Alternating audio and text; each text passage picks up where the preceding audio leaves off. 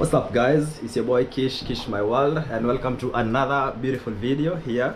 Thanks for everybody who's been subscribing to the page and joining in. And today I have an awesome video for you guys. Like, this is totally random. Yeah, I'm here at home in Fashta, as you guys know. I'm chilling at home, and then I got a text from one of my friends and was like, hey, there's a friend of mine who's telling me her brother is in Stockholm and they need someone to come and just crash and just shower and just, you know, just have some few moments. And I was like, yeah, I'll be here for a few days, so you can tell them to come to my place and do that. And then I met these amazing guys. These guys are so random, you know. These guys just decided to pack their bags, come to Sweden and Stockholm, and just go without having any accommodation, without having anything. It's just a crazy story, but I don't want to spoil the fun. I want you guys to hear it from them yourselves. So now let's go direct to it. You guys introduce yourself. Let me show you these guys. Here they are. Hey. Alright, we can start with you, man. What's your name? I'm Yoni. Hello. Yoni, where are you from? I'm from Germany, from Dresden. From Dresden? Yeah, right. Okay, how old are you? I'm 21. 21. And you, my friend? My name is Rudolf. I'm the brother of the sister that texted you. Ah, you're the brother. I'm 19 years old, also from Dresden, but now I will study in Munich. Alright, nice. And finally... Yeah, I'm Luca. I'm 20 years old. I'm also from Dresden, and yeah, I study in Dresden. Alright, man. These are the guys. So, one question. How did you guys meet? We actually met in the big band of our high school. We're all three playing instruments, drums, saxophone, I played e-guitar. And last year these two guys graduated, I graduated this year from high school, but we still stick together. Now let's just go direct into the heat of this thing. How did you guys decide to just take a random trip, you know, and just, you know, can you just tell us how it came about? So, I don't know where it was, but I was talking with Jonathan, and so I was like looking at the map and was like, oh, Scandinavia is so huge, okay, such a huge part of the world, in Europe. But I never really went there, and so I said to Jonathan, come on, let's go this summer to Sweden. And then we looked up Sweden, oh, there's Stockholm. And then yeah, we said, oh, let's do it. But it was like, let's do it. And the next day, Jonathan just sent a photo of a screenshot how he bought a flight ticket. Wow. That's a booking confirmation. And it was like... It's so random. Yeah, and I was like, fuck, he's making a deal. And then I also was like, okay, let's do it. Wait, so you just suggested the idea to him and immediately he bought the immediately ticket. he bought the ticket. It was like more like a deal. And that's kind of forced us to buy a ticket as well. Yeah. So we booked a ticket and no apartment.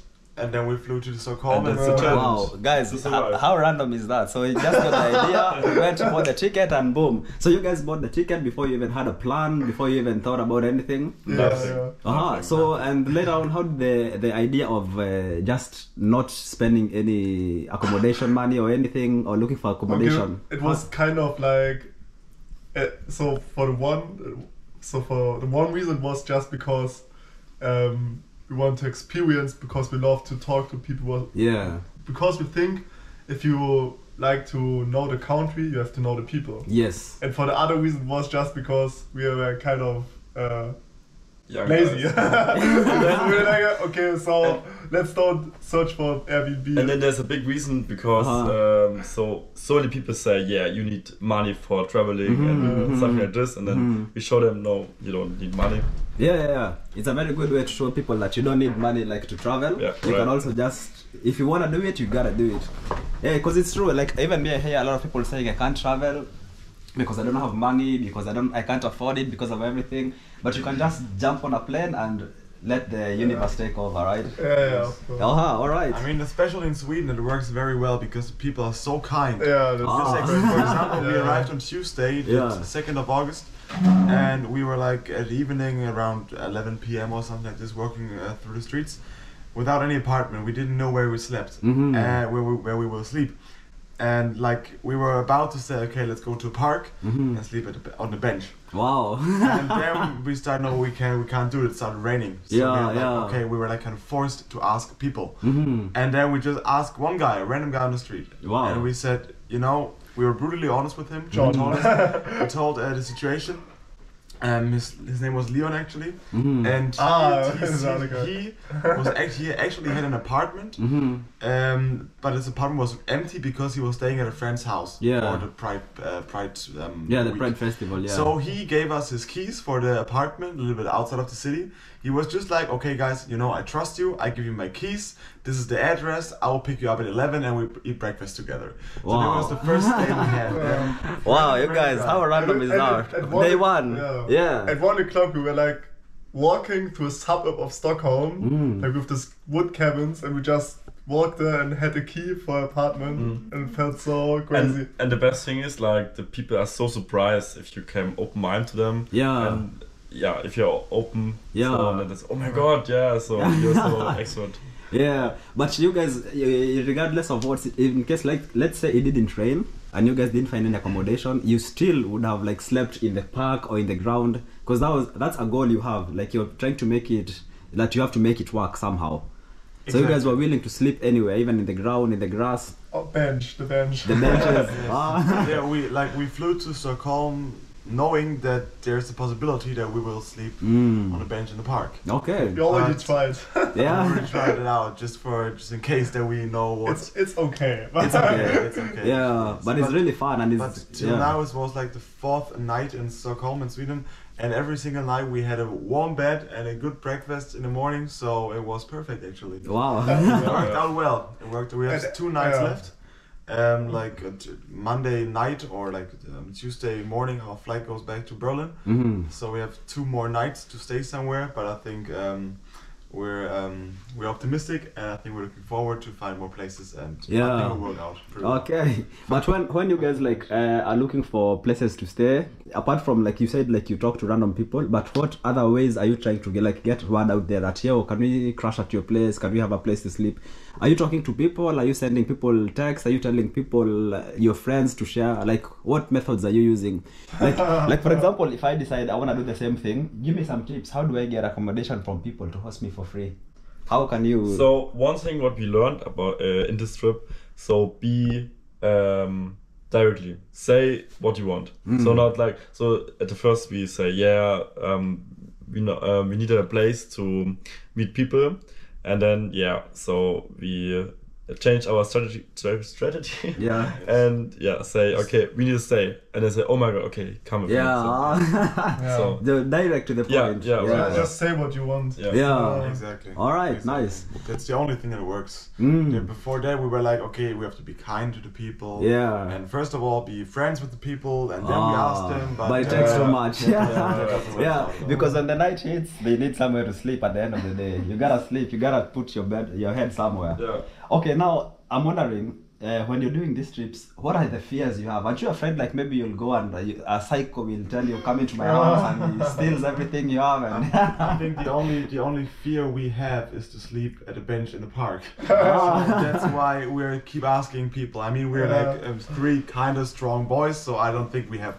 If there is a serial killer, I think we have a good chance. You have a good chance, And I think we also have a good feeling about who we can trust and who we can ask. Yeah. So if there's exactly. Yeah. Okay.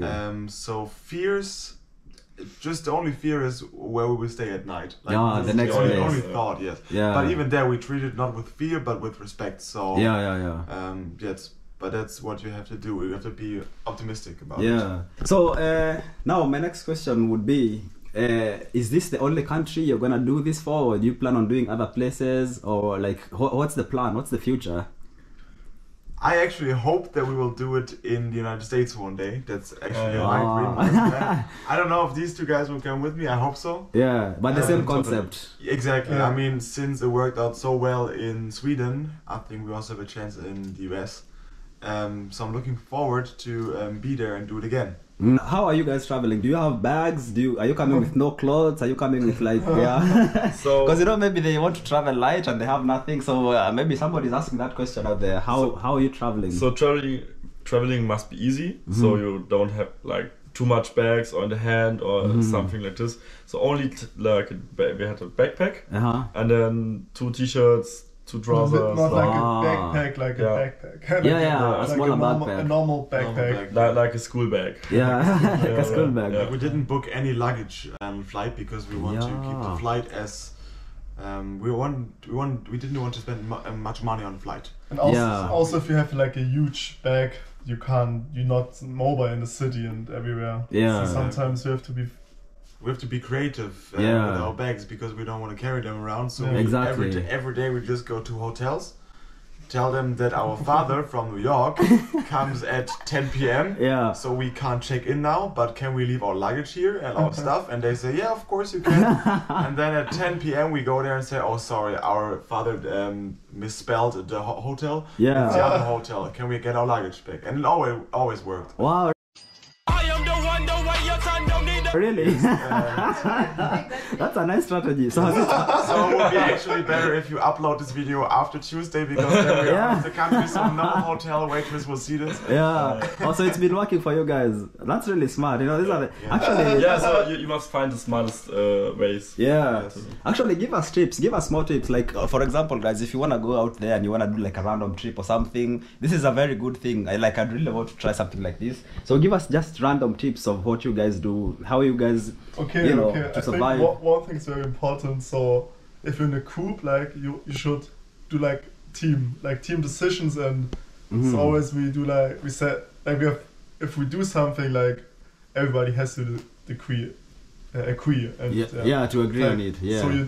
So if you like to do this kind of trip, you gotta be a good team. Yeah. Okay. Teamwork. Yeah. Teamwork works. Yeah. I also have a saying in Germany that goes like, if you're strange, you win. I mean, you have to do things nobody would you expect to do that. Just like in the hotel. Nobody would expect that random guys put their luggage there just for free. That's very true. Of course, sometimes you have to be kind of tricky, but you have to be that kind of tricky that you don't hurt people or harm people. Yeah. You know. Yeah. For the hotel manager, it's just like 3 luggage. So it doesn't. It doesn't really do much. And if you ask people, can I stay at your house, at your apartment for the night? It doesn't cost anything. Yeah. But just be a little kind of strange. Yeah.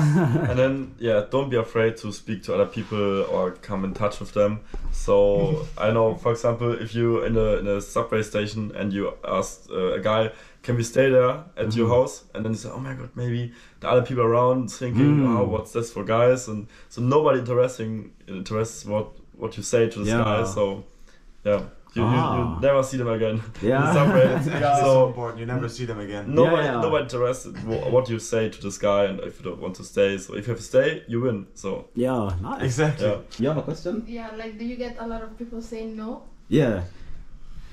Actually, surprisingly, just a few. Like, let's say, for example, on Wednesday, we asked, let's say, 6 to 7 people. Maximum, we even asked the police. And but the 7th guy said, yes, sure, you can be at my home. And we never ask more than 7 people, actually. So half an hour maybe. And always, the most of the people who say no, it's like they have a good reason. So like one room or... Yeah, one room. Because you're 3 huge guys, you know. These guys are really tall, by the way. They're real Germans, you know. Good thing my couch is long so you guys could fit, you know. That was perfect. Yeah, nobody says no because they just don't want to, right? And even if they have like only one room, like on Tuesday with Max, even if they have only one room, they take everything out so that we can stay there. So it's super good. Or if you really want something, you find a solution. But always be friendly. And if you feel, oh my god, maybe you can say no, say okay, it's okay, say no. Yeah. So be friendly. Okay, but are you guys like maybe you haven't done the bench yet, right? But don't you guys want to do it for fun? Just for fun, to see like how it would be. I think it would be a good challenge. Maybe for last day for lunchtime. Yeah. But not for the night. Not for the night, no. For siesta. Oh, because you don't even have like sleeping bags or anything. Nothing, so it would be just the way you guys are. It would be cold. Maybe. That's true. In a warm country. Yeah, you should do it in a warm country, not in Sweden. Because you know, guys, in Sweden it gets really cold at night, so it's not the best place to try. But I'm sure it's gonna go well. So, any parting shots? Any last words for the people? Thanks, Sweden. Thank you, Sweden. Thank you. You treated us so well. Go out. We'd love to come back again. Go out. do something what you want. Be random, take risks. Yes, That's all. Yeah, Yes. nice. And actually, you have a YouTube channel, right? Yes, I have a YouTube channel. Yeah. It's called Jian Fu. I make videos where I'm speaking Chinese, so check it out. Yeah. Introduce your video in Chinese so that the Chinese people watching maybe they Okay. can. Say something in Chinese. Yeah. 大家好，我的名字是林建福，我去过台湾，所以我会说一点点中文。如果你们想看我的视频，你可以查看我的 YouTube channel。Link is in the bio. Yeah. I understood the link is in the bio part. Instagram Luca.finger.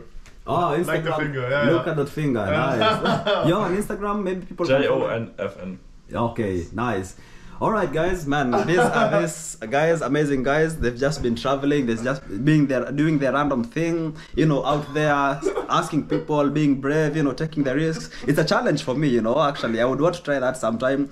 I don't know. I need to get those guts and just ask random people, can I sleep here? Can I do this? But yeah, these guys are really cool. It's been nice having you guys. So yeah, smile for the camera. Nice. Yeah, see you. Keep subscribing, liking this page for more amazing content. And we are out. See you guys.